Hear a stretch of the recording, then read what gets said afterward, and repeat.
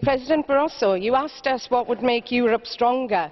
Well, today is Catalonia's National Day, when thousands of people will form a human chain across the country demanding independence, the Catalan way, based on the Baltic Way in 1989, which led to the independence of those countries and transformed this European Union.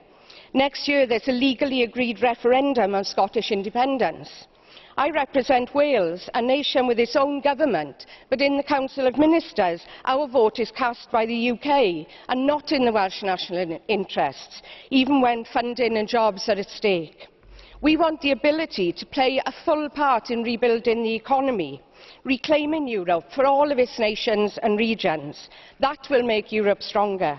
And you mentioned the centenary of the First World War. Could I ask you to pledge today your support for the peace process in the Basque Country?